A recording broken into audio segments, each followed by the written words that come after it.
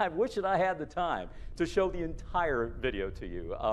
It's maybe 6-7 minutes long. You can Google it, okay? It's amazing. Okay, what's the point? Look, the visual data that you are seeing is trying to convince you of something you know good and well is physically impossible. I mean, come on. A staircase that loops back on itself. You know, for you Star Trek fans out there, as Scotty would say, "Ya cannot break the laws of physics, laddie," or captain, right? You know, the laws of physics just can't be violated that way, okay? I mean, this is just a very clever use of manipulative, fake data. I mean, as much as I myself, to be honest with you, I really wanted to believe in this riveting phenomenon. I mean, you know, I'm sitting there watching it the first time with my mouth wide open going, whoa.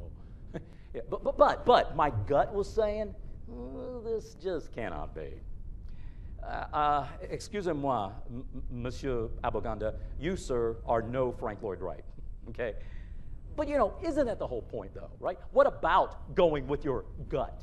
Okay, there's something to be said about your gut, and no, I'm not talking about that kind of gut. Okay, I'm not talking about somebody's large stomach here. Gut here, I'm referring, you know, to your intuition, right?